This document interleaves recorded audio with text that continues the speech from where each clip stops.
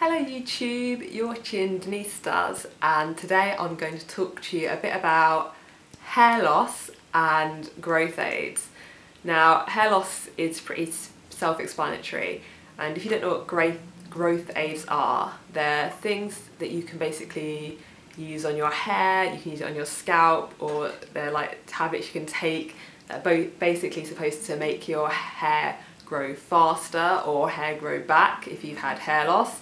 A lot of people use them because they want their hair to grow faster, and that's how I actually got interested in growth aids myself. I spoke to about my mum as well, and my mum, she's actually, well, at the time she was suffering from quite bad hair loss, so she was interested in it herself because she thought that hopefully some of these things could actually help regrow her hair.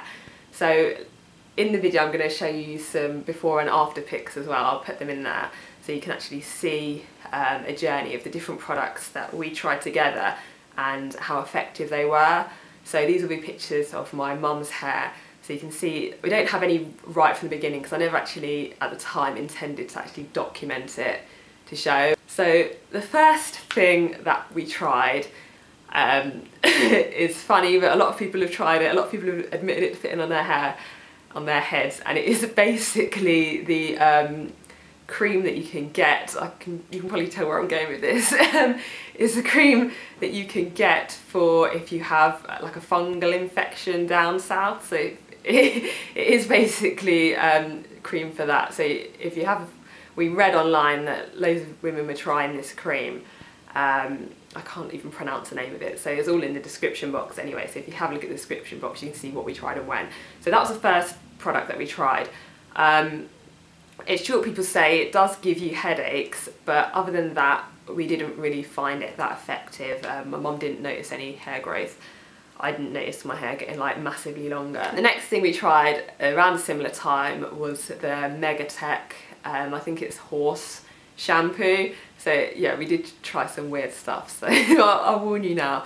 A lot of people, they use it, or I don't know if it's a horse shampoo or horse conditioner, they use it as a conditioner or as a shampoo. Now I wasn't doing that, and my mum, she was pretty much like rubbing it like all over her hair and leave it as a leave. This is my mum's hair after we've been using the Mega-Tek for I'd say about 1 or 2 months. As you can see, it's still got kind of like the bald patches there, but this is definitely better than it was, but it wasn't really a magical product. So that was actually November 2011 when that picture was taken. So it was doing a bit of good, but I mean, asking her now, she says, you know, personally she didn't actually find it that beneficial.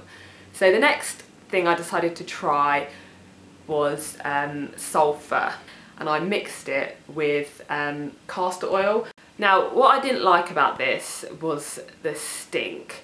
The sulphur, it just smells like egg, or like an eggy fart, basically. So I found myself putting in a lot of essential oils, peppermint oil, to try and disguise the smell, because I felt like I was going into work and I was just stinking like an eggy fart, basically, which is not ideal if you're going to be in public.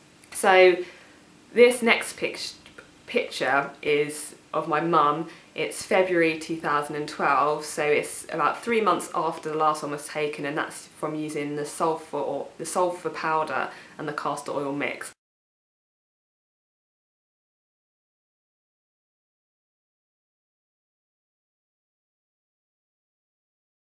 So as you can see, a lot of the kind of bald patches have grown back. There is still some hair loss at the bottom of her hair, and also in the temples of her hair.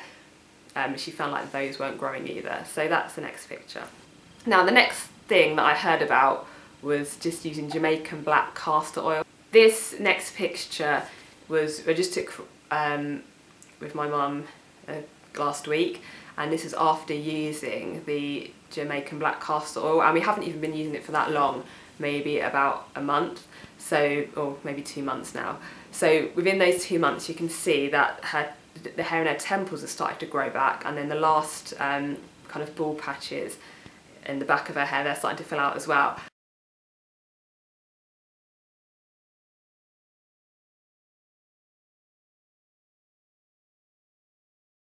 Now she herself says that the Jamaican Black Castor Oil is the thing that's worked the best for her. She said it's worked the fastest, and that is the stuff she's going to be using from now on. Now recently I've decided to take it on my own back to make a few tweaks to that, because we were just using pure Jamaican Black Castor Oil, nothing else. Now I read a couple of articles, because I do like stuff to come from a science background. I read a couple of articles on hair growth and the effects of essential oils on hair growth. So I'll post the references below. The first one is one that actually I think a lot of people quite know about, and quite a lot of people know about. It's using a mixture of lavender oil, I think it's thyme essential oil, along with rosemary and also cedarwood. So I've included all of those essential oils other than thyme. Now the next article I found was looking at the rate of fur growth on rats that were shaved bald. But it basically found that Japanese cypress essential oil grew their fur faster. So I thought, yeah, I'm going to give this a try. I'm going to keep you posted on how well those go. But I know that was probably a bit of a bumbled explanation of the different things that me and my mum have tried over the past year almost now to actually regrow her hair and to grow my hair longer. So you've seen the before and after pictures. Check out the description box below for a summary of everything I've said and where you can get some of these products. So I hope you found this helpful, but thank you very much for watching. Bye!